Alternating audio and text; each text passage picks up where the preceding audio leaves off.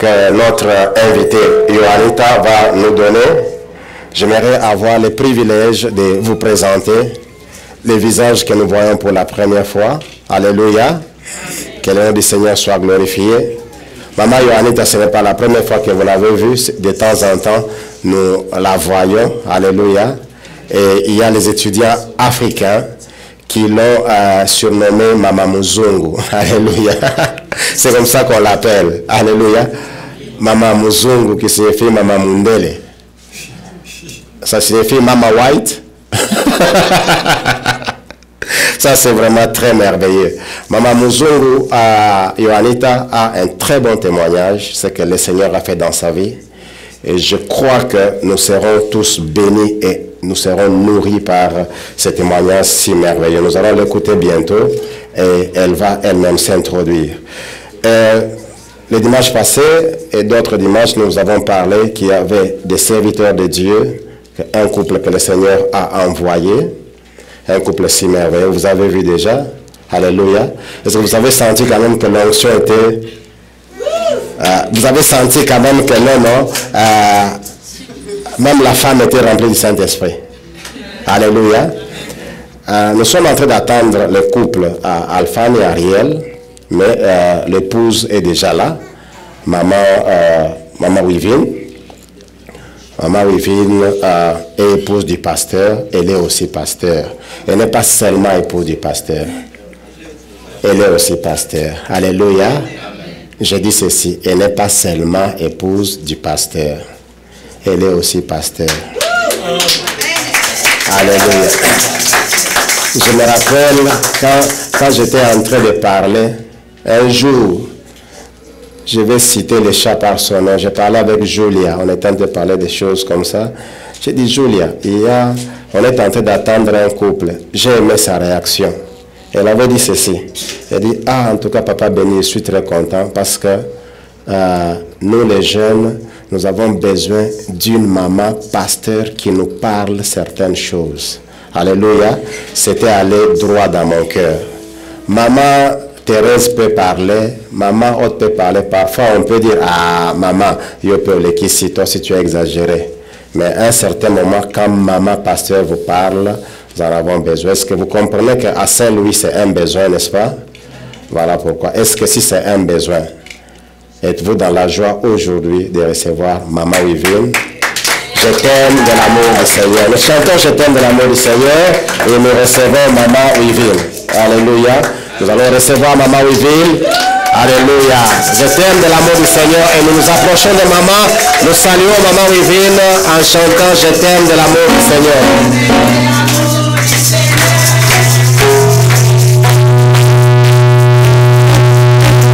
On s'approche, on salue.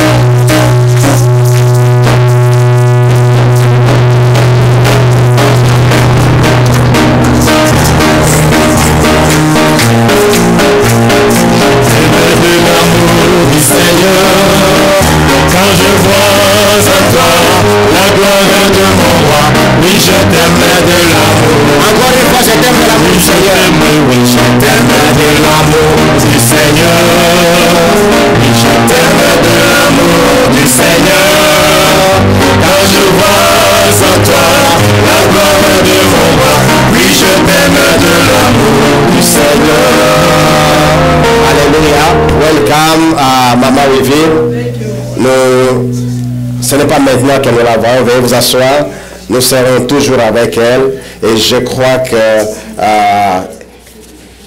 elle annonce le réveil spirituel. Alléluia, c'est vraiment un privilège. Autrefois encore, j'étais en train de parler avec maman Thérèse que vous voyez. Maman Thérèse me disait ceci, pasteur, j'ai beaucoup de choses dans mon cœur. J'ai beaucoup, elle est là. Il dit, j'ai beaucoup à dire. Nous avons donné le temps au temps et ce temps est là. Amen. Ce n'est pas pasteur Béni qui va commencer à venir à parler aux mamans. C'est maman Wivine. Et ça sera très merveilleux. Les mamans, attendez-vous à un réveil spirituel. Maman Wivine, non seulement elle prêche, elle parle aussi bien, surtout français. Elle est journaliste. Alléluia. Elle parle bien. Mais ce n'est pas aussi n'importe quel français, le français de la télévision. Alléluia. Vous savez, le français de la télévision, c'est bonsoir mesdames et messieurs, ce soir le chef de l'État. Non, non. Maintenant, ça sera bonsoir mesdames et messieurs, ce soir Jésus-Christ est Seigneur. Alléluia. Un très bon français. Que le Seigneur soit glorifié. Je vais vous présenter aussi Papa Jean-Claude. Mais les gens vont se dire, mais pourquoi Papa Jean-Claude le présente? Est-ce qu'il est nouveau? Papa Jean-Claude est comme celui que j'appelle dans la Bible Jéthro. Jéthro, le beau-frère, le beau-père de Moïse. Hein? Papa Jean-Claude, vous n'allez pas l'entendre prêcher. Mais vous allez l'entendre vous aider à être en ordre. Ah voilà, fait papier coré déjà. Vous savez, nous sommes pasteurs. Je vais vous informer que nous ne connaissons pas tout. Et nous ne pouvons pas tout faire. Dieu nous a fait complémentaires. Alléluia. Si Dieu m'a fait la grâce d'annoncer la bonne nouvelle, Dieu a fait aussi la grâce à Papa Jean-Claude d'être notre préfet de discipline.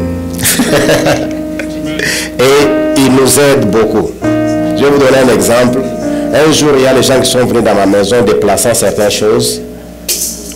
L'ampoule s'est cassée. Eh bien, tout le monde est passé par là. Même moi, je suis venu dans la précipitation, j'entre. Mais il n'y a que Papa Jean-Claude qui était venu. Il s'arrête, il dit, pasteur, je n'entre pas dans ta maison. Il dit, papa, ni les ressources. Je dis, quoi? Il dit, regardez ces choses. Vous voulez que ces enfants se blessent? Alléluia. Est-ce que vous comprenez comment Dieu nous complète? Tout de suite, je dirais, hé, maman, boya kolongola. Nous sommes passés là-bas avec nos chaussures. Mais lui est venu, il a vu que c'était un danger pour les enfants. Voilà pourquoi c'est un homme très important dans ma vie. Est-ce qu'on peut acclamer Papa Jean-Claude?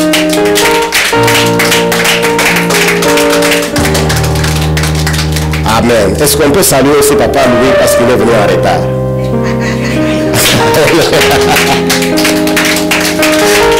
Que le nom du Seigneur soit glorifié. Right. Nous saluons Papa Louis pour son retard, mais ce n'est pas un retard manqué. Il aura quand même aussi quelque chose. Que le nom du Seigneur soit glorifié. Bien-aimé dans le Seigneur, j'ai l'honneur de vous présenter Maman Juanita qui va parler en anglais. Nous allons essayer de la traduire. Julia, tu peux bien interpréter français? Tu vas essayer? Ok. Maman Juanita sera interprétée. Vous lui donnez un micro, elle va parler, elle sera interprétée, va donner son témoignage. Et elle sera interprétée par Julia. This microphone, you may use the microphone. I have a big mouth. You have a big mouth? Yes, I am a teacher. Okay, you are a teacher. But can you use the microphone, please? Okay. Julia va interpréter Maman Juanita pour son témoignage. Bien aimé, la Bible dit, ouvrons Apocalypse 12, verset 11. Apocalypse 12, verset 11. Let me read. Apocalypse, Revelation 12, verse 11. Revelation 12, verse 11.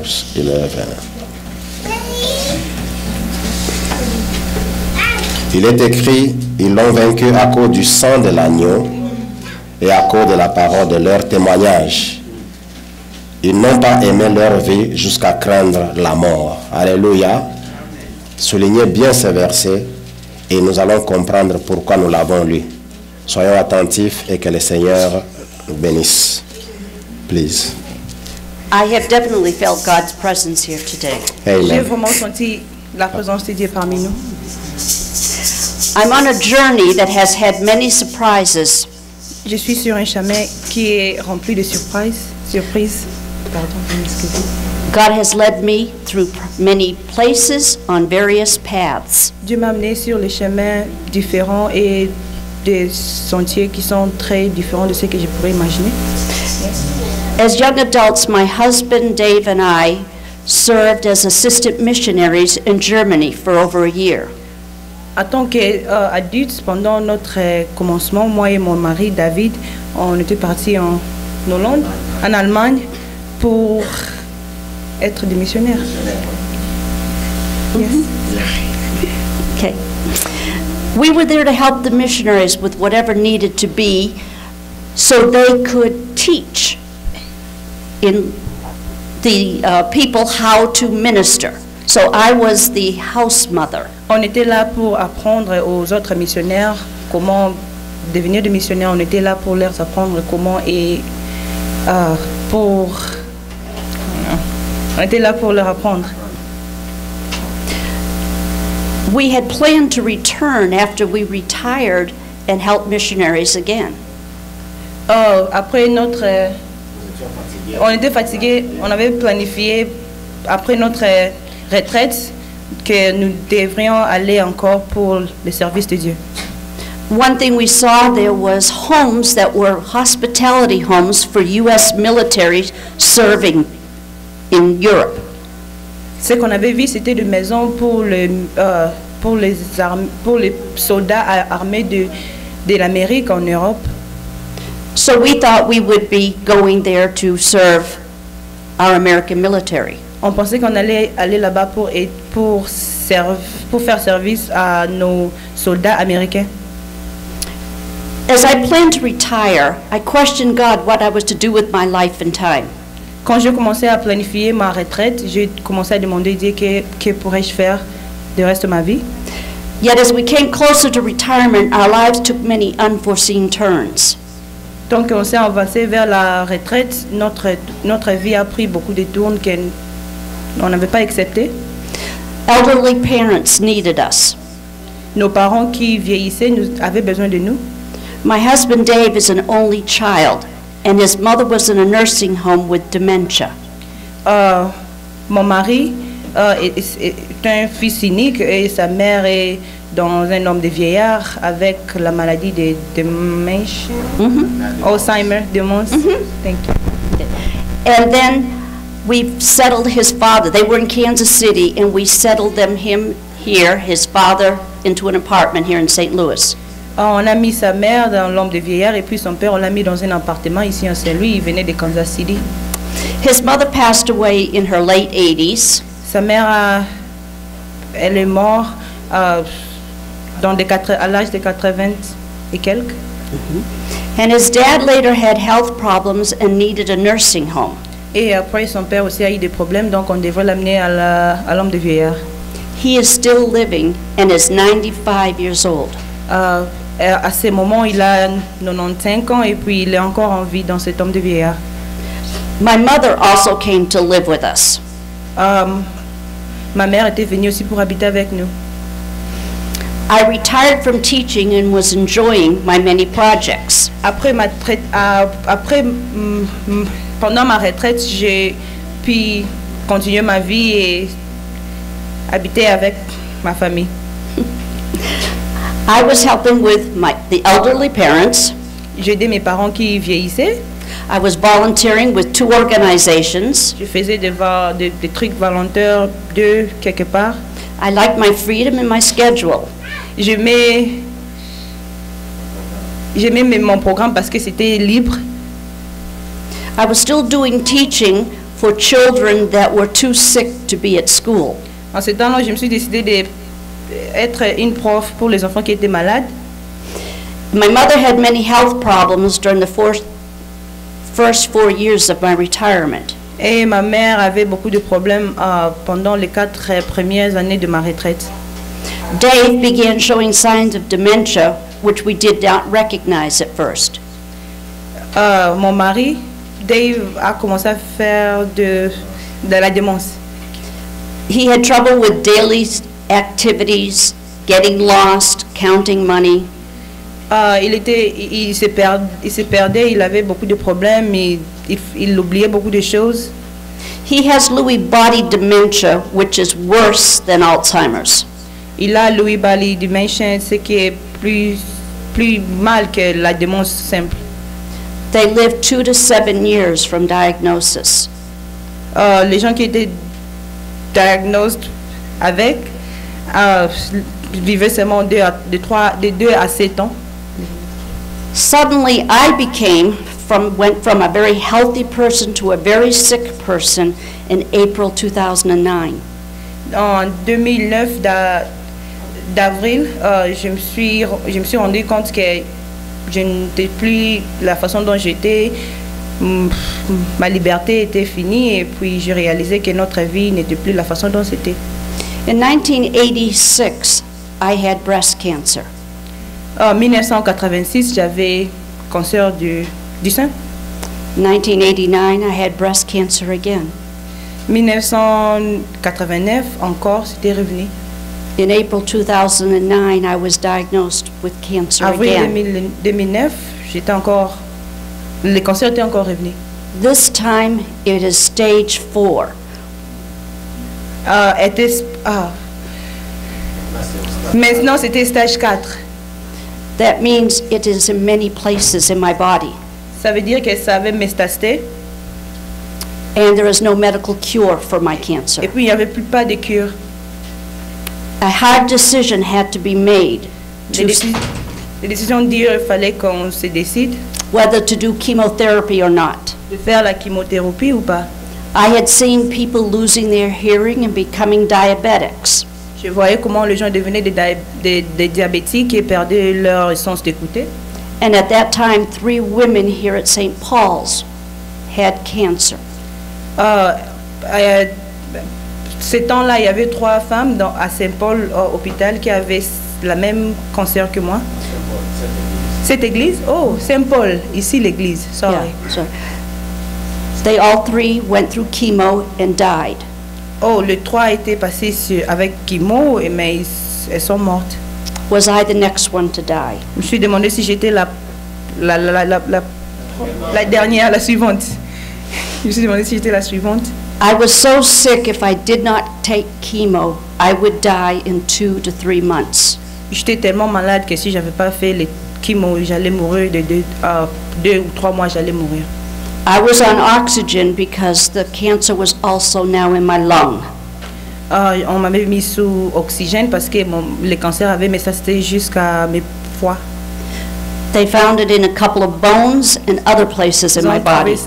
Ils ont trouvé ça dans mes os et partout dans mon corps. What kind of a life would I had living on chemo? Quelle vie pourrais-je avoir en vivant sous les chemo? I would have to take chemo the rest of my life. Je devrais prendre chemo pour le reste de ma vie. After discussions, I decided to try the chemo. Après la discussion avec le docteur, j'ai décidé que je vais faire les chemo. This is where my journey started to take a pattern. Et c'est comme ça que ma vie a pris une certaine partie. I was on weekly chemo from April to December. Je partais chaque semaine pour les chimiothérapies d'avril jusqu'à décembre. And the medication was controlling the cancer. Et la médecine contrôlait les cancers. It was out of my lung. C'était sorti de mes poumons. And I was so close to normal, I was given a month off of chemo. J'étais proche de normal qu'on m'avait dit que je pourrais laisser 1 mois de chemo. In that month, the cancer started growing rapidly again. Après, pendant ces mois-là, le cancer encore a retourné plus vite que c'était avant. So I started a new chemo. Donc j'ai commencé un nouveau chemo. My new normal was being established.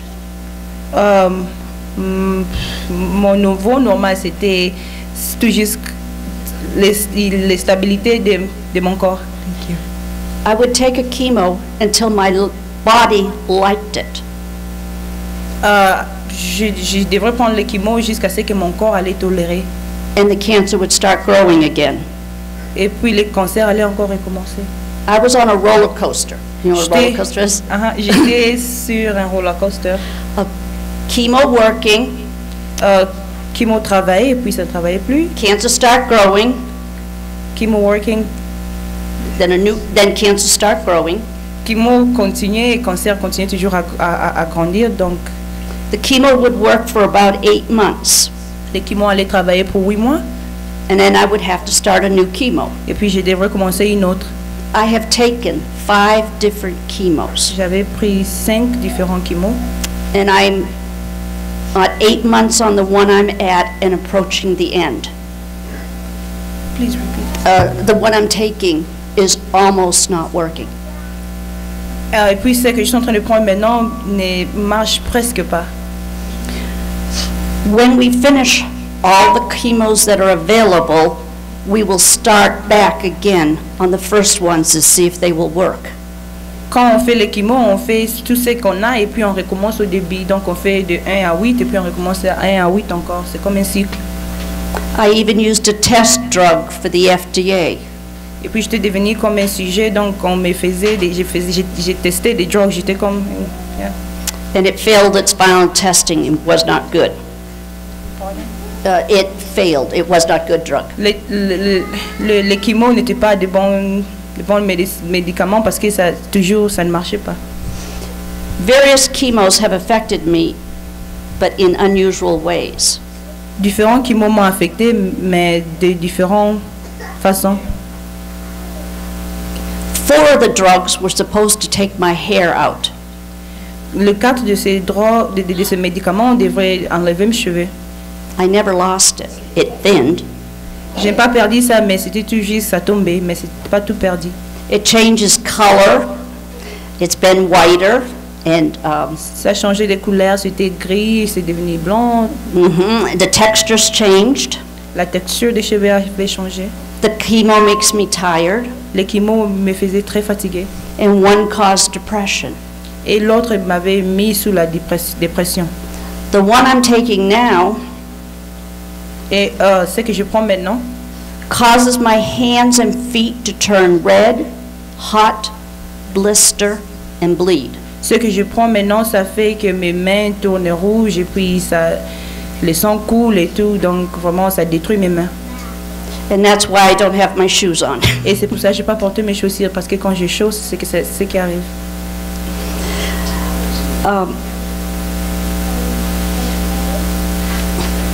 In the meantime, my husband had to be placed in a nursing home. Pendant tout ce temps, mon mari devrait être mis sous une charge d'un homme de vieillard. He's been in a nursing home for over 2 years. Et puis il est là-bas, ça fait presque 2 ans. He needs help with feeding, dressing, has difficulty talking, and is in a wheelchair. Il a besoin d'aide qu'on le donne à manger, qu'on le lave, il n'arrive pas à bien parler et puis il est sous un chair à pousser. And he has difficulty communicating. Et puis il a des problèmes pour se communiquer. My mother, who is 85, Ma mère qui a 85 ans, I had to move her to my sister in New York. fallait que je la mette chez ma sœur qui est en New York. So my new life was Ma nouvelle vie est visiting nursing homes, aller visiter l'homme de vieillard, 2 different nursing homes, 2 différents hommes de vieillard, going to New York to see my mother, partir à New York pour voir ma mère et ma sœur, having chemo, prendre mes chemos, volunteering with a homeschool program, faire les activités volontaires, and working with missionaries here in St. Louis. travailler avec les missionnaires ici en Saint-Louis. I have volunteered with internationals for about 10 years. J'avais fait cette activité de volontaire avec les internationales missionnaires pour peut-être 10 ans. I have already 25 children. J'ai maintenant 25 enfants sous moi pendant missionnaire. Yeah. Barbados, Jamaica, Kenya, Barbados, Uganda, Kenya, Uganda, Brazil, Brésil, ici en Amérique. and on and on.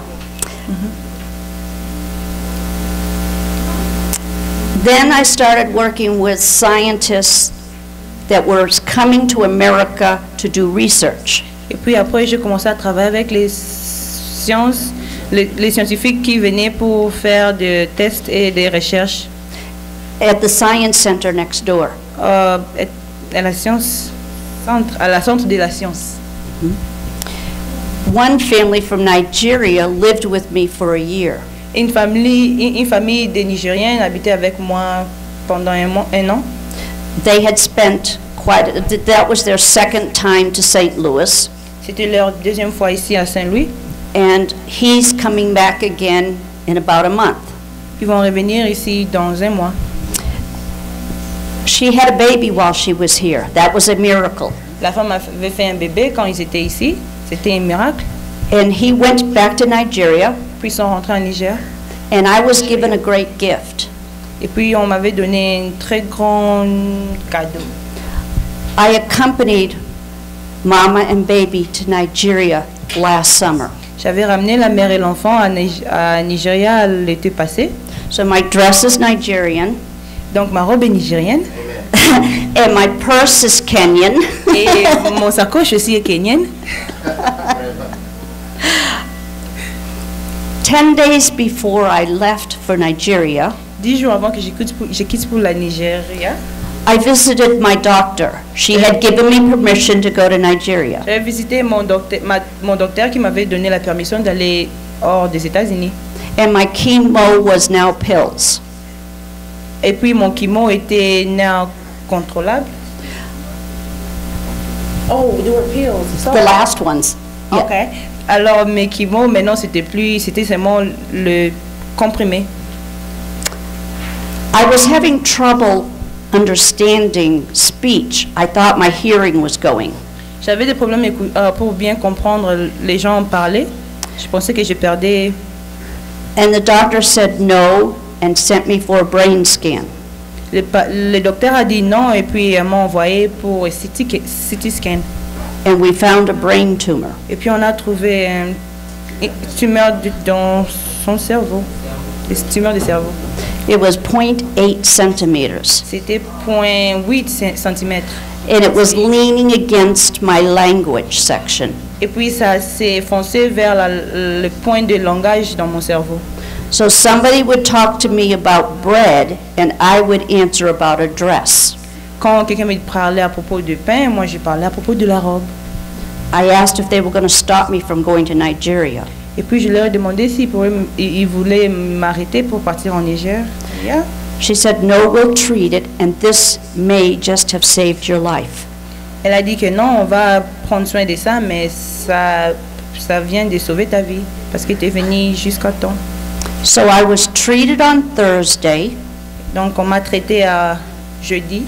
and flew on Friday to Nigeria. Et puis je suis partie en Nigeria le vendredi. Wow, Dieu soit loué. No side effects. Amen. Pas des affects médicaux. Okay.